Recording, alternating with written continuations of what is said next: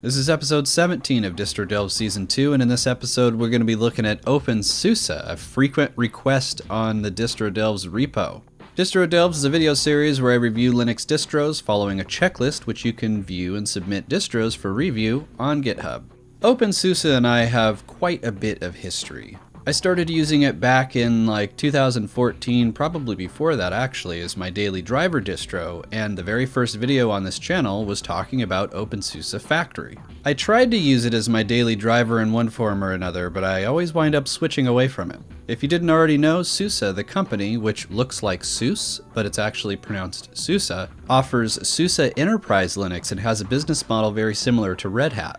Now, the openSUSE installer is a monster. It's powered by Yost, which we'll do a deeper dive later in the episode, but this thing is massive and it covers all possible bases during the install. openSUSE is one of the few distros to use BTRFS as the root file system, and it usually uses XFS as the home partition, but on this tiny little SSD, it's only using BTRFS. You can configure your network and a variety of other stuff here in Yost. There's also a bunch of different desktops to choose from, and you can actually drop into the software manager here and install stuff a la carte style. And there's even some pre-install options you can tweak, like around SSH and stuff. Again, this thing is just a powerhouse, and I don't know of any other installer that covers as many bases as Yost does. Now, given that openSUSE Tumbleweed, which is what we're looking at here, is geared towards power users and contributors of the project, I can't say I was expecting this cute little welcome app. It's probably standard in openSUSE Leap too, so why not include it here? It's very simple, but I think it addresses enough. There's built-in documentation as well as links to community pages and how to install software and stuff. Now we're using KDE here, and a fresh install only took up 4.8 gigabytes, not bad at all. Free is reporting that only 710 megabytes of memory is being used, and in HTOP we can say that the CPU isn't doing a whole lot, with only 74 tasks and 138 threads. So this is KDE Plasma version 5.18.3, and we're running openSUSE Tumbleweed using a snapshot from the end of March. There's a custom openSUSE theme, but it doesn't really change much of anything. The old openSUSE themes usually changed the KDE blue to openSUSE green, and I'm actually a bit disappointed that this theme doesn't even do that.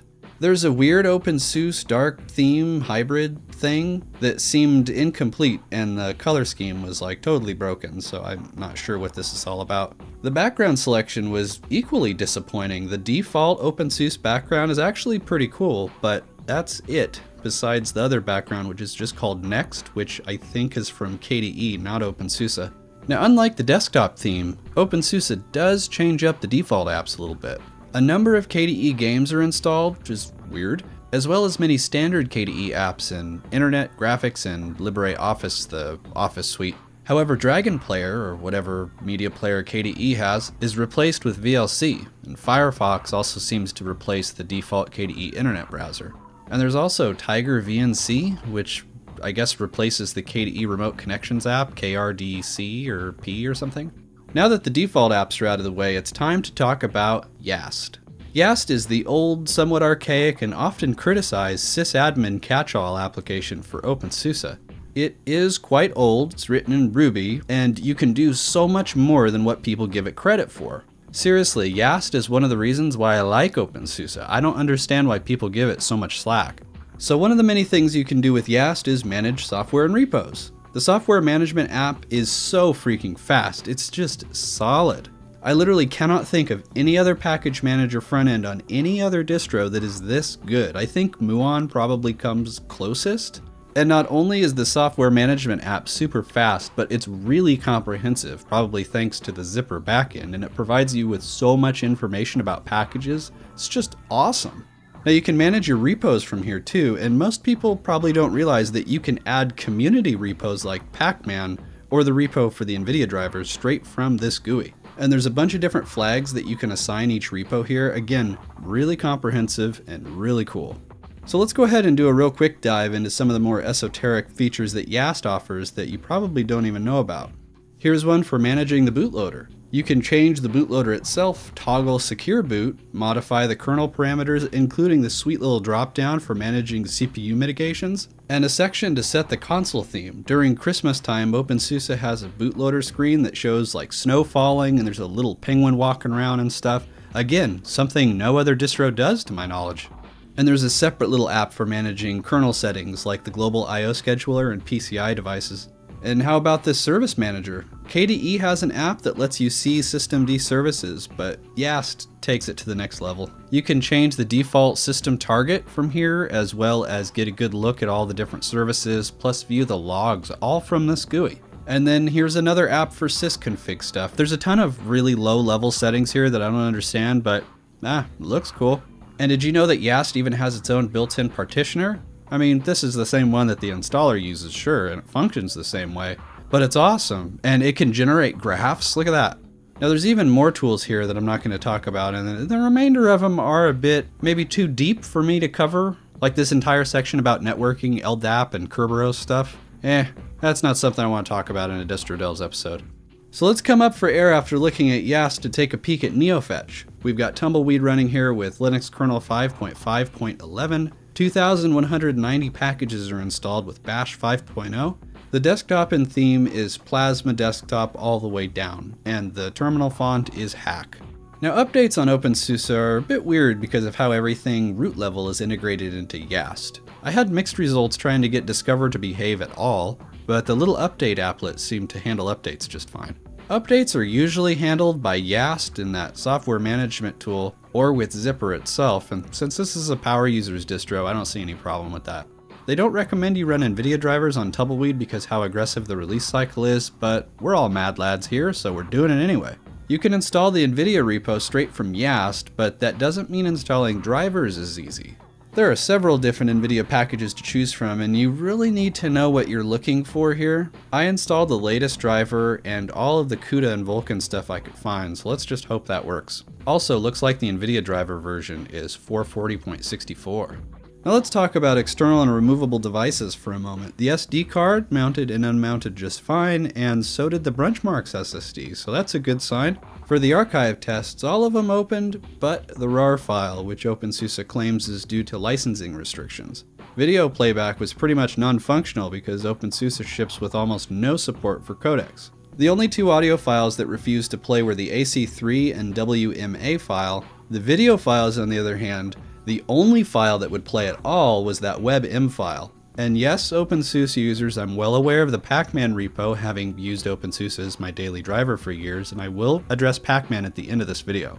Third-party app support was a little bit spotty. App images worked great after a lengthy one-time startup time, but Flatpak support was iffy. Discover wanted to support them real bad, but it couldn't and basically just crashed every time I opened it. And SUSE doesn't do the snap thing, so I didn't even bother with that. Discover did seem to work when installing regular apps and stuff, but Yost is so good I wouldn't even bother with Discover. I'm not even sure why they have it installed here, to be honest with you. Now OBS was pretty nasty. It's not in the default repos, so I had to go to the openSUSE software site and then find an OBS, like Open Build Service package, to install OBS, and even after I did that, it just didn't work.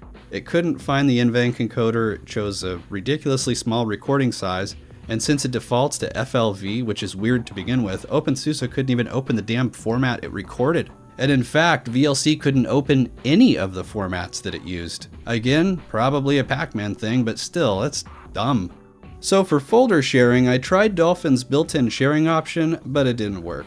Probably because the openSUSE Samba config is enterprisey and weird. I wasn't able to get Samba working at all, which is a shame because I know that openSUSE supports it, but it's just too complicated for me to figure it out in a Distro Delves episode like the footage, so whatever. Regular SMB and SSH sharing through Fish worked just fine though, so that's nice. Printer support was just no. It seems that openSUSE isn't quite up to speed with how modern network printers work. The KDE applet was completely non-functional, and while you can manage your printers through Yost, it's really not good. There's ways to set up network printers here, but my god is it convoluted. I'm not even going to try to get into it, just look at the footage. Why would you want to mess with this?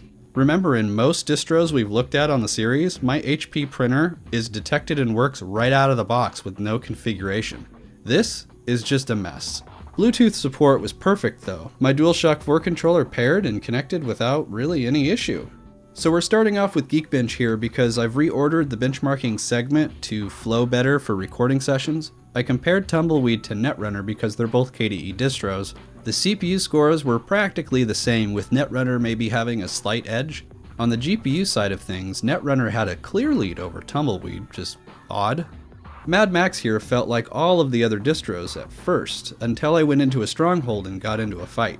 It started chugging pretty bad, and I'm not going to blame openSUSE for this because we've never tested this particular scenario on other distros. I also noticed that I'm missing most of the counters, and I assure you I am slamming the triangle, but it's just not registering. I'll be sure to do this again in future episodes so that we can look back and compare. The benchmark itself came out to 27 frames a second, which is on par with other distros in the series. GTA pulled a 12 on the benchmark, which is low, but again, it's about the same as all other distros. I didn't notice any issues with the controls or gamepad, but the game itself is sluggish, but it was no better or worse than other distros in the series. Alright, outro time. I've mentioned openSUSE in my top 5 videos as being a distro that I'm particularly fond of, and one that I'd like to see make a comeback into the Linux mainstream scene. If Tumbleweed is a snapshot of what the next iteration of openSUSE looks like, I just don't see that happening. I mean, do you? With ongoing issues around media playback, printers, and not to mention being an off-brand distro with some generic RPM packages work and some don't, it's just weird. And so for Pacman, I said I would address this, and here we go. Pacman is a third-party repo. Think of it like RPM Fusion on Fedora or a handful of PPAs on Ubuntu. Some are more legit than others, and it gets away with sort of bending the rules around having restricted codec support and things like that. If you want to use openSUSE as your daily driver, Tumbleweed or Leap, you pretty much have to use it. But Pacman includes versions of existing software already available in the repos, and what if you don't want those? That's where it can get complicated. I feel like forcing a distro to rely on a third-party repo that the core distro doesn't have control over is a really stupid idea, quite frankly. Tumbleweed is made for power users, but openSUSE Leap is not. Leap suffers from many of the same damn issues with relying on Pacman, crappy printer support, and whatever. I'm eager to see what comes next for openSUSE Leap for sure, but if Tumbleweed is any indication of what that next looks like, I hope that they take their time and polish it up a bit more before releasing it to the community. openSUSE, the project, the community, the distros, is really cool. And I think that openSUSE Leap specifically could be a great everyman's distro. It's stable, it's lightweight, it's fast, it's all of those things. But unfortunately, openSUSE needs a lot of work still.